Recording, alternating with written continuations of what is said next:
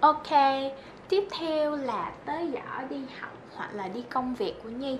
Thì cái giỏ này Nhi mua rất là lâu rồi, được 6 tháng, xong rồi Nhi về Việt Nam, xong rồi Nhi được đi Nhật, Nhi thích nước Nhật lắm.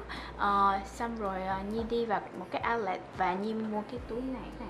Thì cái túi này nó giống như một dạng tote bag, nhưng mà thường tote bag thì nó sẽ dài ra đúng không, dài theo kiểu bàn ngang á, còn cái tote bag này thì nó dọc xuống.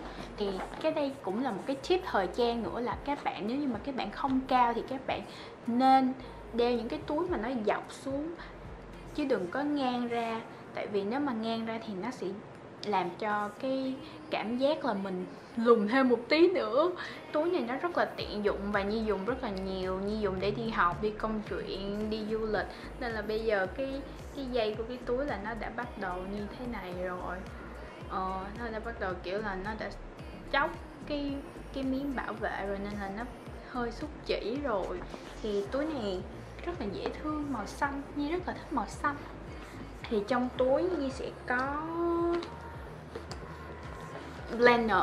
Hồi trước Nhi không có thói quen dùng blender, nhưng mà có một dạo gần đây Nhi cảm giác là trong đầu của Nhi có quá nhiều ý tưởng và Nhi hay quên những cái việc đó, và Nhi hay quên những cái việc lặt vặt mà Nhi cần làm, hay là những cái việc lớn luôn.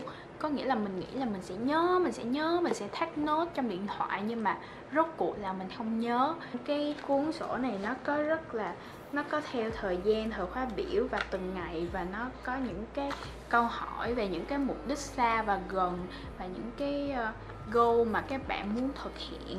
Thì khi mà dùng cái cuốn sổ này Nhi ghi xuống thì Nhi sẽ cảm thấy là Nhi sẽ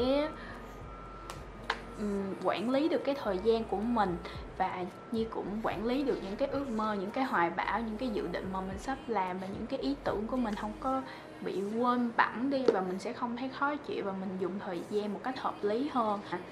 Nhi cũng tự trách bản thân Nhi là đôi lúc Nhi có hay quên ghi vào, và Nhi hứa là Nhi sẽ ghi thêm nhiều thứ nữa.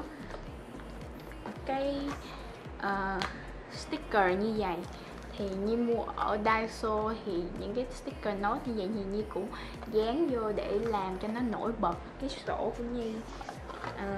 Cái này Nhi cũng mua ở Daiso luôn. Cái này là giống như bút dạ quang, gọi là pastel gel pen. Cái này Nhi mua ở Daiso có 1,5 đồng, nhưng mà nó có tới 8 cây bút lận và đủ màu, và nó làm cho cái sổ của Nhi màu sắc và đẹp hơn. Tiếp đến là hộp bút của Nhi. Thì thật ra hộp bút của Nhi chỉ có đựng bút chì và highlight, vì Nhi đi học vì Nhi cũng ít chép bài lắm. Tại vì thầy cô giáo có presentation, có những cái thuyết trình hết rồi, thì mình chỉ cần download về thôi.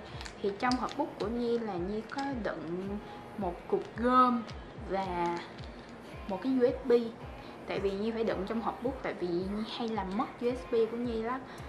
Nhi thật là nó cũng mắc tiền nên là không muốn làm mất.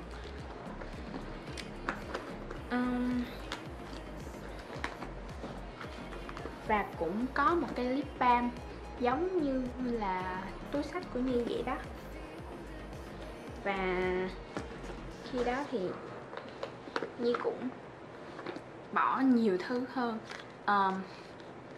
Tiếp theo là Nhi có một lọ dưỡng da tay hand lotion. Khi mà da tay của mình bị khô thì mình dùng cảm giác rất là thích. Và một lọ rửa tay.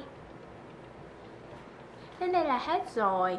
Đây là tất cả cái gì mà Nhi hay thường sử dụng và mang theo trong túi đi chơi và đi học của Nhi. Thì cái tính cách của Nhi là Nhi lúc nào cũng chia ra, giỏ đi chơi thì khác, giỏ đi học thì khác. Tại vì nó sẽ có những cái mục đích khác nhau.